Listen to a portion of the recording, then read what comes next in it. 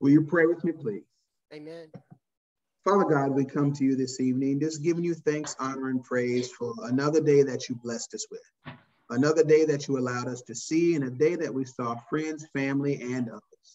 We just ask you, God, that as we go forth in this study, that you just open our minds and open our hearts so that we understand the truths that are brought out by this gospel. God, that this gospel informs us about your goodness, your love, your grace, your mercy, and we can share that with all of those who are just willing to hear, just so that we can be ambassadors for you, oh God, because we love you so much. We just ask you, God, that as we go forth, that our learning, God, is complete, where there is always clarity and there is no confusion. And we just ask, God, that as others come in, that they can just join in and it just works well and the discussion is awesome. We just pray that in your mighty Son, Jesus' name. And will all the saints of God say amen? Amen. Amen. And Amen. Amen. Amen. So obviously we always start with a recap. So let us get forth in those questions. And it says in Matthew 21, Jesus tells a parable about two sons. Tell me a little bit about each of those sons. Remember, there were two sons and he owned a vineyard, a plot of land. And tell me a little bit about what the first son did. When the father asked, go ahead. The first son said that he would do what the father asked him to do, but he did not make any effort to do it. Well, remember, he had the first son. Oh, that was the second son. That's the second son. Yeah, because the first one said no, he wasn't going to do it, but he did do it. Yeah. Gotcha. Thank you, Sister Susan. And we got the answer for the second. Thank you, Sister Henry. Thank you. You definitely did. So you're correct. The first son, basically, the father said, hey, I need you to go work on the land. And he was like, you know what? I'm not going at all. But then his conscience got to him and he did go and do what his father had asked. And then the second son, you remember, he was the one that was really respectful. Oh, yes, sir. Yes, I'll sir. go. Yes, sir. Yes. Laying it on thick, as we say. And he stayed right in the house in the air conditioning. So needless to say, obviously we get the brunt of that story. And that actually leads to question 2, where it says, why would tax collectors and harlots enter the kingdom of God before the priests and elders? Remember, it's the summation of that parable. Why is that? Because they repent. Correct. Exactly. You got it. Remember, the example was the first son who said, no, I'm not going to go. But obviously he had that prick in his heart. And we say the Holy Spirit touched him and he went out and did what he needed to do. That repentant spirit to say, you know what, I was wrong for that. Let me do what my father said. And we know that the priests and the elders, they were all about themselves, all about lacing their pockets, all about keeping that political power. Exactly. So this question, there was a piece I was trying to get out, but the PowerPoint was acting funky. So it shouldn't say the tenants in the parable. It should say basically that piece where it says, in the parable about the vineyard owner, the tenants were happy to see the landowner's son when he arrived. This is true or false? They respected the son very much. Oh, false. Oh, wow. So tell me, what did they want to do? They wanted to kill him. They wanted to kill him and did, right? Yeah. They killed him and tried to take his inheritance. Exactly. So yes, no, they didn't respect him at all. At all. So the last one for our recap question is, true or false? The chief priests were happy with the parables Jesus told in Matthew. False. False. And why weren't they happy? What did they find out what Jesus was really doing?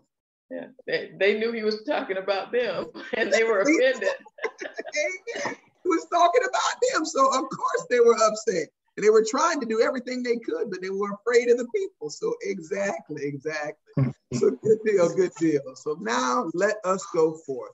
And we ended on this study question, actually with a commentary prior to it. So I wanted to make sure we at least addressed it in tonight's study. In study question 5C, it says, what do we learn from the parable of the wedding feast? Remember that parable that Jesus told about the rich man, very rich man, basically that spoke about his son getting married, and he asked people to come, and then he even compelled them, said, I got all this good food, a fatling calf, I have all these great things, come on. And remember, people were like, no, I can't go. This person had to do this. And then some of them, he took his servants and beat them up and killed them, right? So he sent the army out and got rid of them. Yeah. And said, let's restart this. I want you to go and compel the good and the bad. Make sure you go bring them all in. And then, of course, they come all in. And then there was basically one particular man that he was not dressed appropriately. Remember, obviously, he got cast out. So we're saying, what did we learn from that parable? What was that parable? What was Jesus trying to teach us? But he was, the wedding is us and Jesus. and the fact that though the invitation is open, and those that were initially invited didn't come, and at the so it was opened up to everyone else also. Exactly. No, what you're saying. Remember, he started out with the kingdom of God is like. Remember, he always kind of puts those pieces out, and you're exactly right. Basically, that open invitation. You got those that rejected. So now it's open to everyone. Come on in. Remember, he said good and bad. Did not differentiate, because just like we saw in that repentance piece, those people that we consider bad, those harlots and those tax collectors, if they change their life around and go to God, they are just like those who hadn't done things like that or have done worse things.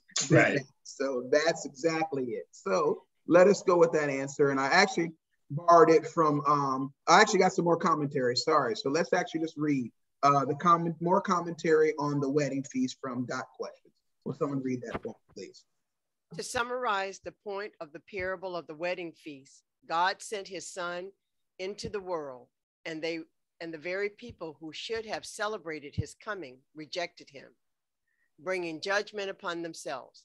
As a result, the kingdom of heaven was opened up to anyone who will set aside his own righteousness and by faith accept the righteousness God provides in Christ. Those who spurn the gift of salvation and cling instead to their own good works will spend eternity in hell. The self-righteous Pharisees who heard this parable did not miss Jesus's point. In the very next verse, the Pharisees went out and laid plans to trap him in his words. Matthew, the 22nd chapter, 15th verse. The parable of the wedding feast is also a warning to us to make sure we're relying on God's provision of salvation, not our own good works or religious service. I got you. So basically kind of brings that piece home to give us an understanding there. Yeah. So, but now, questions about that? Yes, ma'am. Pastor, now so I forgot what the significance of the man who was not dressed appropriately was. Was it that he didn't have the right attitude? Right. So basically, he came with the form to go in, but he didn't have. Exactly. Was the attitude 100% that he wanted? Okay. He wanted the good things that God provided, but he didn't want to give himself totally to. Okay. I didn't want to dress appropriately. I wanted to eat your fatling calf. I want to enjoy your wine and all, but I'm not giving my heart to you in essence. So basically, that form, but not truly that the whole, as we say, the whole enchilada. Okay. So with that said, obviously, like I said, I borrowed it actually from Got Questions because I thought it was said so perfectly. That piece that we read, just because we see that the point of it is that God sent his son into the world. Obviously, he invited people that should have come to celebrate, but they rejected him. Of course, they did receive their judgment. The big ones that did obviously were killed. Remember, he had the army go out after them. But then because of that, obviously, everything is opened up. And remember, these parables were kind of saying, remember, when Jesus came, obviously, he said, I came, obviously, more so for the Jewish people. Remember, we had Gentiles come in and say that. So basically, that first part of the parable where we invited all these Jewish people to come, but they didn't want to have anything to do with it. So now, you know what? Everybody come on down, so this opened it up to us, the Gentile, so now we can have a seat at the table, obviously going to the table correctly, not just going to get what God can have and not giving ourselves to him, but giving our all to him, coming dressed appropriately so we can definitely sup on the good things that he has for us in the kingdom to come, and of course in the kingdom that is here. Does it make sense? Yes. Yes. Cool. All righty. So now we're going to go on to Matthew, the 22nd chapter, verses 15 through 17. And will someone please read for us that piece of scripture? Then the Pharisees went out and laid plans to trap him in his words. They sent their disciples to him along with the Herodians. They said, "We know that you are a man of integrity and that you teach the way of God in accordance with the truth. You aren't swayed by others because you pay no attention to who they are. Tell us then, what is your opinion? Is it right to pay the imperial tax to Caesar or not?" So it always seems that as we get closer and closer to Christ getting toward that cross, we see all of these people coming at him and attacking, so we see now the Pharisees lay out plans to trap him, but they sent their disciples along with the Herodians. So I definitely, obviously, if there's something in red, we're definitely going to go deeper into it. I don't want that to be glanced over. So let us talk a little bit about who are the Herodians. Will someone please read for us that commentary from Got Questions? At the time of Jesus, there were certain groups, the Pharisees, the Herodians, and the Sadducees, that held positions of authority and power over the people. Other groups were the Sanhedrin, the scribes, and the lawyers. Each of these groups held power in either religious or political matters. The Herodians held political power, and most scholars believe that they were a political party that supported King Herod Antipas, the Roman Empire's ruler over much of the land of the Jews from 4 BC to AD 39. The Herodians favored submitting to the Herods and therefore to Rome for political expediency. This support of Herod compromised Jewish independence in the minds of the Pharisees, making it difficult for the Herodians and the Pharisees to unite and agree on anything. But one thing did unite them, opposing Jesus. Herod himself wanted Jesus dead, Luke 13 and 31. And the Pharisees had already hatched plots against him, John 11, verse 53. So they joined efforts to achieve their common goal. The Pharisees, I guess we're getting some feedback. Yeah, that's okay. So basically we see where the Pharisees are joining forces with these Herodians, which basically just are political arm, just a political party, basically attached to Herod. And of course, Herod was in essence attached to Rome. So it was basically them trying to keep power and to gain power in that aspect. So let's just keep going and talk about this group, the Herodians. The first appearance of the Herodians in scripture is Mark 3:6. Then the Pharisees went out and began to plot with the Herodians how they might kill Jesus. Jesus had been doing miracles, which caused some of the people to believe in him for salvation, and that threatened the power and position of the Pharisees, the Sadducees, and the Herodians. The Herodians again joined with the Pharisees to challenge Jesus to see if they could trap Jesus in his words by a trick question to either discredit him or to get him to stop preaching. Matthew 22:16. So we see basically just, of course, how the plot thickens when all of these people try to come together to stop the master. Let us just continue with the end of that commentary. Will someone please read? Jesus regarded the two groups as in unity against him and warned his followers against them. Be careful, Jesus warned. Watch out for the yeast of the Pharisees and that of Herod. Mark 8, chapter 15th verse. Yeast in this context is false teaching, the rejection of Jesus as the Messiah, and hypocrisy.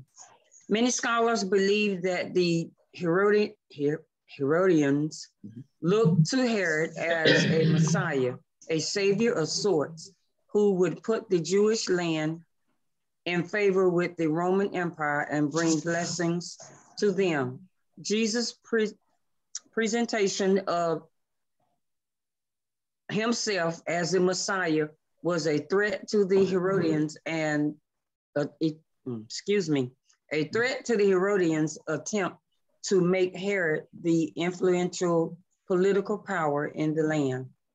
So we see basically religious groups coming together, political arms coming together, because everybody wanted their power. So, and they saw the power of Christ and the majesty of Christ, and they were like, oh no, we got to stop this. So basically just wanted you to have an understanding of them, because we don't hear that. We hear about scribes and Pharisees and Sadducees, but Herodians, we don't really hear much about, even though they were part of this story too as well.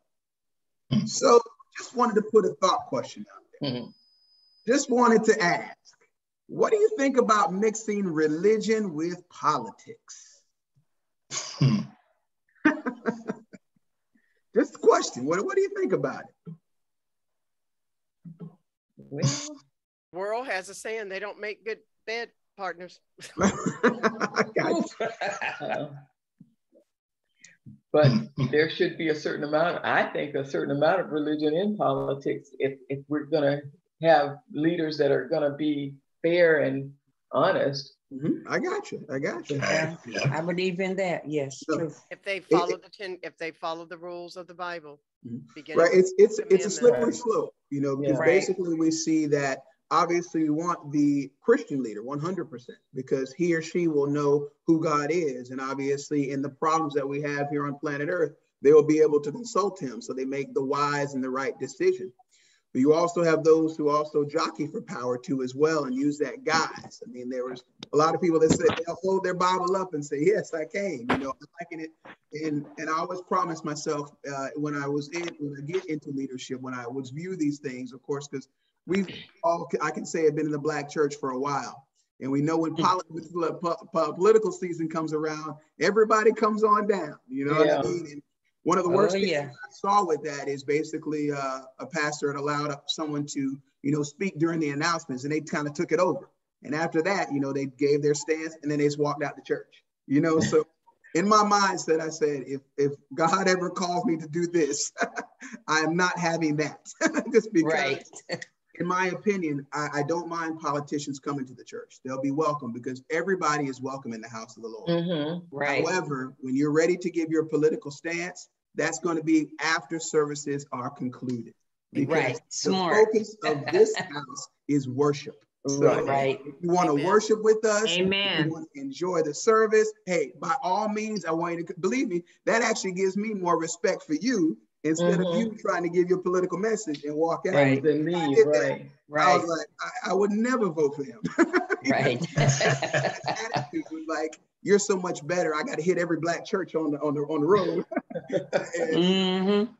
So I get it. And so that's why I say it's difficult, because obviously we want that right leader, but I think it's just prayerfully when you vote, you know, you just definitely pray about who is going to be in leadership over us, because unfortunately we have people who come with the best intentions sometimes, but still get swayed.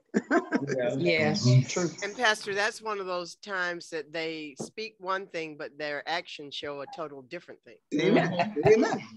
Amen. Like I say, just because you carry a Bible in and you have church speak, don't mean you know Jesus, you know? So the idea is, I definitely want someone who knows him, especially in governance, you know, because obviously, as you see, when we don't have those types of folks, how things happen.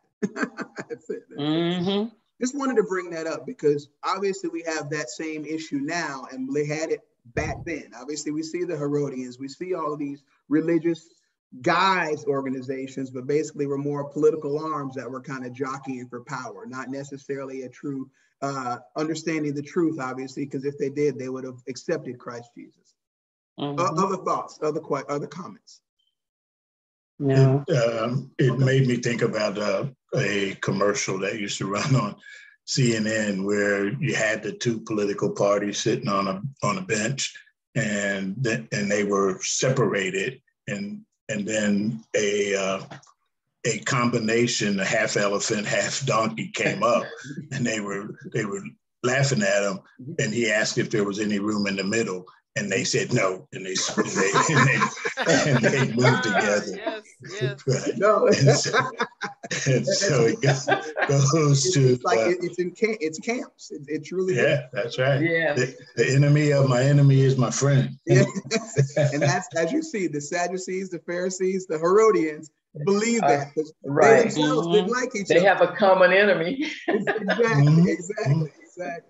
It's a good deal. Just wanted to kind of stir the pot, get the mind going with that, because obviously in tonight's, what we're studying tonight, a lot of that mix we're going to see. So just wanted to kind of get that out.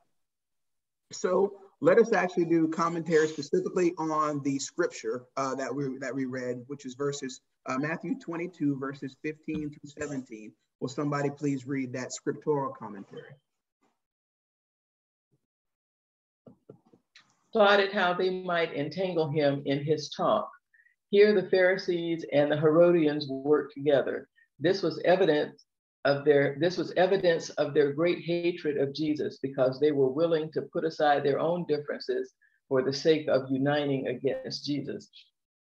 We know that you are true and teach the way of God in truth, nor do you care about anyone, for you do not regard the person of men. Their plotting led them to approach Jesus with flattery. They hoped he was insecure or foolish enough to be impressed by their hollow praise. Is it lawful to pay taxes to Caesar or not? Jesus' dilemma with this question was simple. If he said that taxes should be paid, he could be accused of denying the sovereignty of God over Israel, making himself unpopular with the Jewish people. If he said taxes should not be paid, he made himself an enemy of Rome. So obviously we see basically, as the commentator says, we see basically they were trying to get him entangled. And I like this piece where it says they tried to kind of do it with flattery. And even though that person who really wants to kind of ask you a direct question, but they come indirectly, and to get there, they say, "Oh man, you look so nice today. How's your son doing?" The one they know is in jail, you know? It's kind of those type of, and that's how they were coming. It was with malintent. It was to gather information. It was to kind of show out in front, get a trap, for lack of a better word. So we see that. And I love how the commentary said they hoped that he was insecure or foolish enough. Well, we know he's God Almighty. He knew exactly what they're doing. He knew that was just very hollow, because they didn't like him at all. So why would they, praise him and say, "Oh, you're so great," and then present these questions to him? So yeah, definitely it. Will someone please continue reading the scripture, Matthew the 22nd chapter, verses 18 through 22. But Jesus, knowing their evil intent, said, "You hypocrites, why are you trying to trap me? Show me the coin used for paying the tax." They brought him the denarius, and he asked them, "Whose image is this?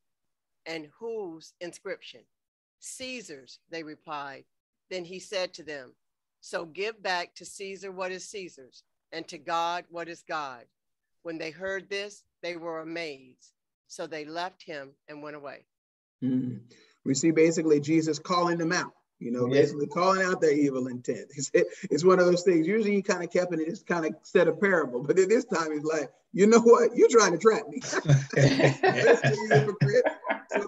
come here, like he's frustrated. He's like, give me the coin, and shows them the coin, and obviously says that great thing that we quote all the time: give what Caesar's is Caesar's, and what God is God's. So Amen. So let's just get some commentary with that. Will someone please read? Whose image and inscription is this? Again, with his wise answer, Jesus showed that he was in complete control. He rebuked the wickedness and hypocrisy of the Pharisees and Herodians. Render therefore to Caesar the things that are Caesar's. Jesus affirmed that the government makes legitimate request of us. We are responsible to God in all things, but we must be obedient to government in matters civil and national, and to God the things that are God's. Everyone has the image of God impressed upon them. This means that we behold to God, not to Caesar, or not even to ourselves. Belong. I said behold. We belong to God. Yes. Sorry. No, no problem at all. I just love that the piece in the commentary basically talking about that what Caesar's is Caesar's, and of course affirming what God is God's, because basically we do follow the laws of the land. You know, basically. Right. Obviously, we're not going to do anything that is against our Christian faith. You know, but basically, yes, we still have laws that we are governed by. You know, obviously there are speed limits. We can't say, oh, I'm a Christian, I'm gonna go 45 and this. You can say that and you'll be a Christian in jail. You know what I mean? For real. I mean, so there are things that we have, and basically Jesus was giving us that separation. You know, basically spiritual things are spiritual, earth things are earth, you know, so right. We're kind of getting that separation piece. So definitely, I thought was a neat way as he put in that civil and national matters as far as government. Right. Any other thoughts at all before we go forward? Because we saw earlier where Jesus paid tax. Amen. Amen. He got the money out of the fish. Was it Matthew or? Yes, that's exactly. It was in previous count. Remember when he right? And I called it. Go ahead. I'm sorry. No. So I mean, so he is taking care of whatever the you know, as far as the things that are required on the earthly plane. You know, you got to honor the laws of the land as long as they don't conflict with his teachings or whatever. You know, so he pays taxes like everybody else. Amen. Amen. And like we said, the funny part, remember we were looking at that scripture, is that was his house, you know, so right. Obviously, but he still honored that piece to keep that tradition. Remember, so that's why he said, you know, go catch a fish, and boom, the money that was needed for him and his disciple was there, and they paid the temple tax. So yeah, you're very right about it. He still honored those laws, even though he was God. And it's just, it's so awesome when I see that, just because it lets me know that people say, well, Jesus don't understand. No, he understands it all, because he's done it all. He's paid. He's had to, you know, off of a friend. He's had all these things happen to him. So that's why he can take on all of it for us, because he knows us intimately. So it's just awesome. It's good. Yeah. All right. So let's keep going. All right. Well, sorry. I think there we go. Will someone please read the commentary? Whose image and inscription is this? Again, with his wise answer, Jesus showed that he was in complete control. He rebuked the wickedness and hypocrisy of the Pharisees and the Herodians. Render therefore to Caesar the things that are Caesar's. Jesus affirmed that the government makes legitimate requests of us. We are responsible to God in all things, but we must be obedient to government in matters civil and national, and to God the things that are God's. Everyone has the image of God impressed upon them. This means that we belong to God, not to Caesar, or not even to ourselves. I tell you, I apologize that we had already done that, but Deacon said I thank you, and I guess this really needed to be learned. Amen. Amen. Amen. All righty, now let's go to our study question 1D. And it says, with what question did the Pharisees seek to trap Jesus? Is it lawful to give tribute unto Caesar or not? There we go. You said it. Tell us this in your opinion. Is it right to pay the imperial tax to Caesar or not? They ask, is it right to pay the imperial tax, of course, to Caesar or not? Yeah. Yes, it's right. All right, let's go forth. Next, to study question 2D. What do we owe Caesar? Render to Caesar what is his. So I wanted to get deeper in that, and you're right, definitely. I wanted this to get a little further commentary to kind of bring it home with that. So it's further commentary on that very fact, looking at Matthew, the 22nd chapter and verse 18 through 22, and got questions. Will someone please read that for us? Jesus' response is nothing short of brilliant, but But Jesus, aware of their malice, said, "Why put me to the test, you hypocrites? Show me the coin for the tax." And they brought him a denarius. Matthew 22:18-19 ESV. The denarius was a coin used as the tax money at the time. It was made of silver and featured an image of the emperor with an inscription calling him divine. The Jews considered such images idolatry, forbidden by the second commandment. This was another reason why, if Jesus answered yes, he would be in trouble. His acceptance of the tax was lawful, could have been seen as a rejection of the second commandment, thus casting doubt on his claim to be the Son of God. Okay. So, with the coin displayed in front of them, Jesus said, "Whose likeness is?" And the inscription is this. The Herodians and the Pharisees, stating the obvious, said, "Caesar's." Then Jesus brought an end to their foolish tricks. "Therefore render to Caesar the things that are Caesar's, and to God the things that are God's." Matthew, the 22nd chapter, 21st verse. Upon hearing this, Jesus' enemies marveled and went away. Verse 22. Then when Jesus said, "Render to Caesar the things that are Caesar's," he was drawing a sharp distinction between two kingdoms. There is a kingdom of this world, and Caesar holds power over it. But there is another kingdom, not of this world, and Jesus is the king of that. John 18:36. Christians are part of both kingdoms, at least temporarily. Under Caesar, we have certain obligations that involve material things. Under Christ, we have other obligations that involve eternal things eternal. If Caesar demands money, give it to him. It is only mammon. But make sure you also give God what he demands. So I do enjoy this commentary, but the one piece, and like I said, where I'm going to just draw a contrast with the writer, is basically he said that Caesar, of course, is the power of this world. And then, of course, Jesus' power of, the world to come. But to me, Jesus is powerful over all of them. He just has the allowance for Caesar to do what he does, or the people in government. So that was my little gripe with the commentator. Because I don't think that, to me, the way it was written, and it might have not been his intention, is the fact that it seems like the men own this world. You know what I mean? And God owns this world, but God owns all of it.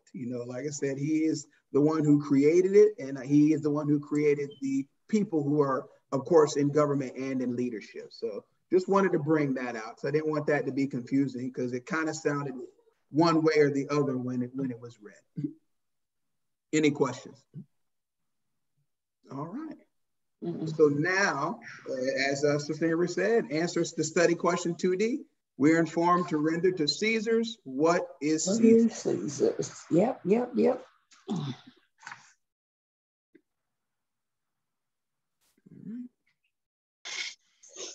And let us go forth. So now we're going into another piece of Matthew, the 22nd chapter, the 23rd through the 28th verses. And will someone please read that for us?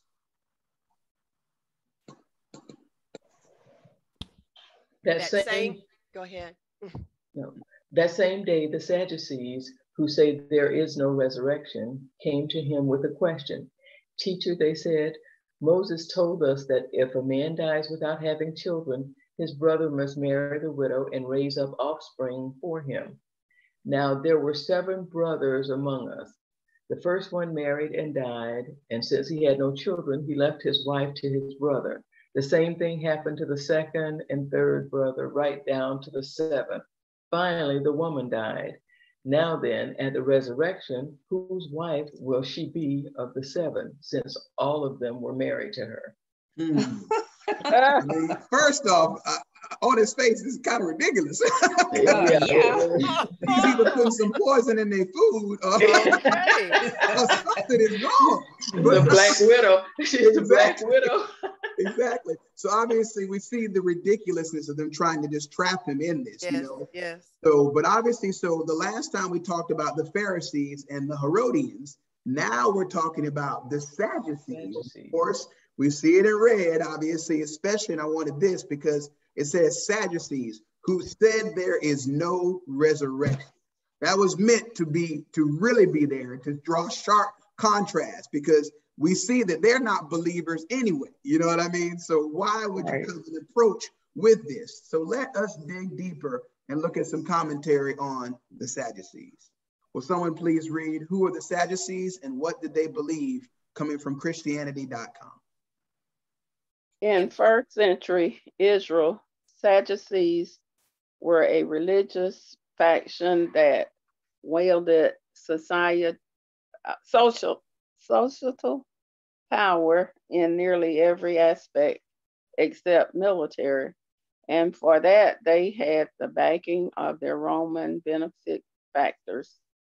These were the Jewish aristocrats of their day, known as much for their wealth and corruption as for their religious devotion. Okay, so basically we see that they are a religious faction, obviously, that had societal power in everything but military in the Jewish system. And obviously they were in pockets with Rome too as well. We see every political wing wanted to have access to Rome, obviously, because they were the governing body of the known world at that time. But we have some more about them. Beliefs of the Sadducees. Will someone please read that for us? And I should say Christianity.com. Special emphasis on the first 5 books of Moses, the Torah. They believed the Bible. Our Old Testament was the only authority on matters of faith and life. Sadducees flatly rejected the Pharisees' teaching that oral tradition was equal to scripture in authority. They believed in unrestrained free will, meaning God had no role in the personal lives of humans. Everyone was master of his or her own destiny. Sadducees rejected entirely the supernatural, refuting belief in angels, demons, heaven, hell, and resurrection. To their way of thinking, souls die with the bodies, the end. Despite the previous, they believed strongly in ritual purity as prescribed by Moses. They didn't want anything to disqualify them from leading the temple services that generated income. We see the Sadducees were very bizarre individuals in the fact that they truly had the guise of holiness, the idea of holiness, but they used that for capital gains, not for spiritual enlightenment.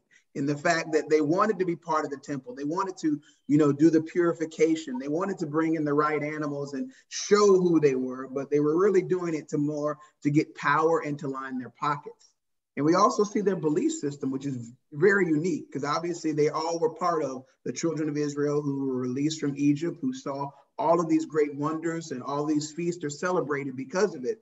But they had no belief in the resurrection, no belief in angels, no belief in demons, not heaven and hell. They basically thought that the earth was your home, and after you died, there was nothing, but still they went and served God at the temple. Just it seems so disjointed, but it was really fully a power move. It was all about having power, but they had this guise of it. So they're very unique. And that's why I wanted to look deep into them, because they just, truth be told, on their face, don't really make much sense. The Pharisees I can understand to a point, in the fact that obviously they looked, of course, believed in the supernatural things and what God did and how he brought them through. But these group, not at all. So very unique, very, very unique. And that's why in the scripture, it says the Sadducees who did not believe in the resurrection. So they say, they're already discounted. So ask your question. You know what I mean? Right. That's what we kind of see. Does it make sense? Any questions about this, the belief statements or anything on the Sadducees? Okay. All right. Okay. All right. So let's continue with some commentary about the scripture itself. And will someone please read that for us? Matt, looking into Matthew, the 22nd chapter, verses 23 through 28. The Sadducees, who say there is no resurrection, The Sadducees were the ancient version of the modern liberal theologians. They were anti-supernaturalistic, only accepting the first 5 books of Moses as authentic and disregarding what was written in those books when it pleased them to do so. Now there were with us 7 brothers. The Sadducees asked Jesus a hypothetical and ridiculous question, hoping to show that the idea of the resurrection is nonsense. Based on Deuteronomy 25:5-10, if a married man died childless, it was his brother's responsibility to impregnate his brother's widow and then count the child as the deceased husband's descendant. The Pharisees imagined elaborate circumstances along these lines and raised the question, therefore, in the resurrection, whose wife of the 7 will she be?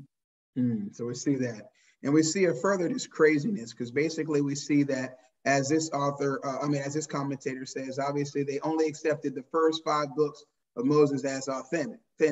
And we have Genesis, Exodus, Leviticus, Numbers, Deuteronomy. In Genesis, what are the first line? In the beginning, God created. I mean, it's ridiculous on its face, but they were existed and they were a powerful group. You know what I mean? And obviously, they had backers and followers. So yes, very unique, very, very unique. And I like the statement where it says, disregarding what was written when it pleased them to do so. Exactly. Totally negate. I mean, Genesis, if they not, it's just wild. Will someone please continue to read? You are mistaken. The Sadducees connected their thoughts to a biblical passage, but did not think through the passage correctly. These highly trained men were mistaken in their basic understanding of biblical truth. Not knowing the scriptures, nor the power of God, their mistake was rooted in 2 causes. First, they did not know the scriptures, though they thought they did. Second, they did not know the power of God. Being basically anti-supernaturalists, this was true of them, even though the religion was their career and they were highly trained. I think that really sums up that end, or sums up that group, because basically we see the religion was a career. This was a job. This was getting money. This was making money, and there's no belief that was attached to it at all. Basically was that idea of just employment, so, and we have that. I mean, we have that basically, we can see that even in certain religious institutions where we have people that are doing things that are it's just a job. You know what I mean? When you ask their belief states, you're like, oh, wow, you didn't really understand it. They actually told me in seminary, they say, you don't find God in seminary, you learn of him in seminary, because there are people that teach you that their belief system is very Sadducee-like and even beyond, but you basically are just learning these things, while you're in that training. So yeah, definitely very interesting. Very, very interesting. Now, the Sadducees, the Pharisees were the ones that actually were responsible for interpreting the laws, right? Or was it both? So, well, you had actually different concepts, because you actually had true lawyers that were part of it. Remember when Jesus went to the house of the lawyer, you had them. So you also had why you hear the Pharisees piece is because their belief faction was just beyond those 5 books. They also believed in creation. They believed in the demons. They believed in the angels. So obviously in that law piece, they incorporated that. But you had a lot of just true law people, i.e. lawyers, that were giving that interpretation as well. And like I said, basically the big differences between them is more so the beliefs, because they all, truth be told, dabbled in the law, to be honest with you. Did they clear it up? Did it make sense? Or? Yeah, thank you. Now, will someone please continue in the commentary?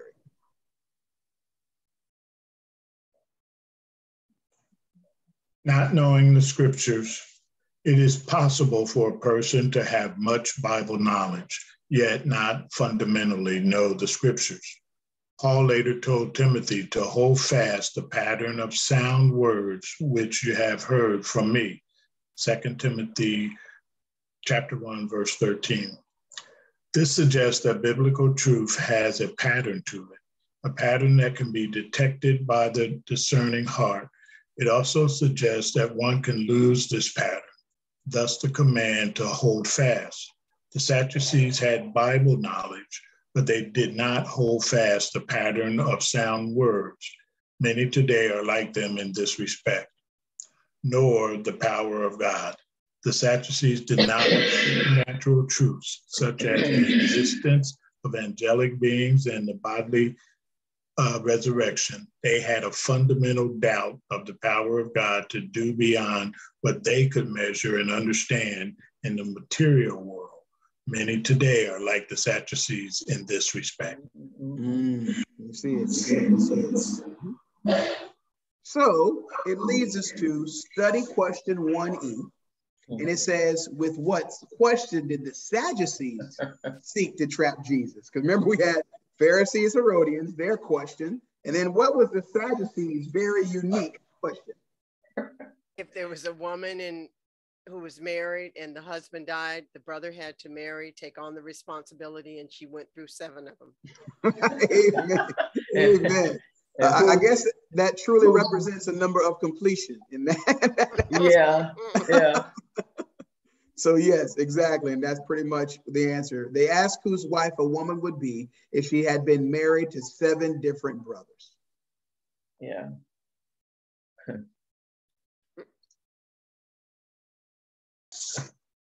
Everybody got it? Okay. Now let's get forward in Matthew, looking at verses 29 through 33, still staying in the 22nd chapter. Will someone please read? Jesus replied, "You are in error because you do not know the scriptures or the power of God. At the resurrection, people will neither marry nor be given in marriage. They will be like the angels in heaven. But about the resurrection of the dead, have you not read what God said to you? I am the God of Abraham, the God of Isaac, and the God of Jacob. He is not the God of the dead, but of the living." When the crowd heard this, they were astonished at his teaching. So I like this piece because it shows kind of, in my opinion, it's no disrespect to the master, but Jesus just getting raw with him. You know what I mean? Basically saying, you're in error. So you don't know what you're talking about. You know, basically, you're in error because first off, you don't understand that what the scriptures say, or the power of God. And he basically says at the resurrection, obviously, we will not be married or be given into marriage, but we'll be like the angels who are in heaven. Of course, he gets deeper into that understanding and says, of course, when the crowds heard this, they were astonished. So let us go forth in some commentary to discuss this. Will someone please read? In the resurrection, they neither marry nor are given in marriage. First, Jesus reminded them that life in the resurrection is quite different from this life. It does not merely continue this world and its arrangements, but it is life of a completely different order. This passage has made many wonder if marriage relationships will exist in heaven, or if those who are husband and wife on earth will have no special relationship in heaven. We are not told enough about life in the world beyond to answer in great detail, but we can understand a few principles. Family relationships will still be known in life in the world beyond. The rich man Jesus described in the afterlife was aware of his family relationships. Luke 27 and 28. Luke 16, chapter 27, 28. The glory of heaven will be a relationship and connection with God that surpasses anything else, including present family relationships. Revelations 21st chapter, 22nd and 23rd verses. So basically we see this kind of a breakdown in giving us that understanding about what we're gathering and what we're extrapolating, what life will be like in heaven. And obviously, I like how it put here. It said, obviously, of those who are husband and wife, will they have no special relationship? We are told that we're not told enough. We don't know that. So, but basically, we do know that it is a different life than here. And the type of relationship that we have here on earth will be different when we get to heaven. So basically, it's still just that open faith and that understanding. But I also like how he brought out basically that we will know our family, because I know we love to speak. You know, I'll see my mom, I'll see my dad, or whoever has gone on with us, and that piece in Luke definitely gives us that hope. Remember when we see that with that rich man, basically, hey, go back to my family, tell them, you know what I mean? So we see that piece of it. So I definitely like that bit. Like I said, there are some things we don't know. We can, you know, debate and people can try to put it in, but that's why it's called faith. You know, we know that God is going to has something set there that is truly for our good. Amen. Amen. All right. And this is right here. We'll pretty much end on this page of commentary, but will someone please read that for us, coming from Enduring Word? If it seems that life and the resurrection that Jesus spoke of here does not include some of the pleasures of life we know on earth, it is only because the enjoyments and satisfactions of heaven far surpass what we know on earth. We can't be completely certain what life and glory beyond will be like, but we can know with certainty that no one will be disappointed with the arrangements. Revelation 22:1-5. Are like the angels of God in heaven. Jesus here said that the angels of God in heaven do not marry. We presume this includes that they do not have sexual relationships. Thank you so much. I love that piece that Sister Sydney just read, which kind of brings it home. It basically says, we don't know, but we can be certain that nobody's going to be disappointed with the arrangements. Amen. Amen. Amen. I love that. I truly love that, because that is so right. You know, when you say, oh, well, what is it? Is it? No, we know that God has something better for us. Right. Obviously, we're ending with this, but I just wanted to catch on this last piece and just wanted to kind of throw a question out, because it says, obviously, that angel in heaven, they don't marry. So we know angels don't marry. So we're presuming that they do not have sexual relationships. But we see in the not the Old Testament, actually, discussion of a group of people called the Nephilim. Does anyone remember them at all? They were giants. And who were their parents? Fallen angels. Fallen angels. And of course, they said the daughters of men. So we basically see that. So just wanted to kind of bring that out. It's not like that the setup is there in heaven that they do not marry, but obviously we see those fallen angels obviously took wives of women. So there are unique idiosyncrasies. So just wanted to bring it totally in context. Amen. All right. Any questions? Any comments? Any thoughts?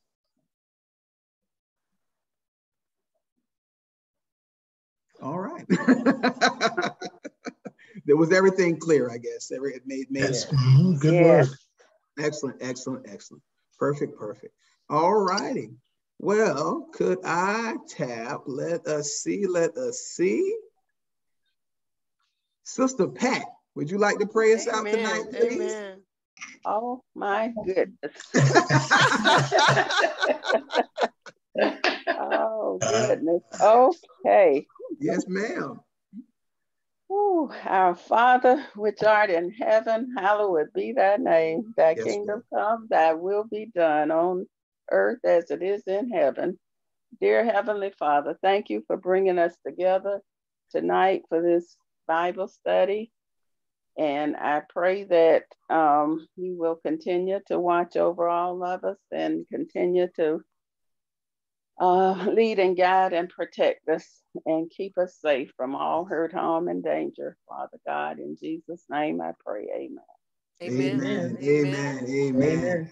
Amen. It is definitely always good to see each and every one of you. Always good to talk about Jesus. It just gets better and better. You know what I mean? It does. Yes, it does. Amen. So much more, because I didn't realize all of these questions that they presented to him. You know, it just really was a good study for me, and just to kind of show how Jesus just handled them, you know.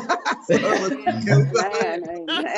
like, Sister Cindy, hello, and we always love one. Hi, Sister Sydney and London. Hello. Good deal, indeed. Good to see you this evening too. So just hope everyone has a wonderful night. And curious, Sister Cindy, how's the weather up there? Yeah, cold. Tomorrow's supposed to be 60. Tomorrow and Friday. Gotcha. Okay, that's cool. We need it because it's been cold. I'm with you. Yeah, I'm with you on that. I don't want to even say how cold it's been here because we put on big jackets like 40, right? That's right. Oh, no, it's at 40, the boots come out. The gloves. Exactly, the gloves. Better than here. We've been like 12 and 13. So. Man, I can't even remember those ages, let alone be in those temperatures. Yeah, it's been bad, but we made it through. So yeah, I totally understand. To God be the glory. It's always good to see you. Have a wonderful evening, everyone, and we will see you next time. God bless. Good night. Good night, everyone.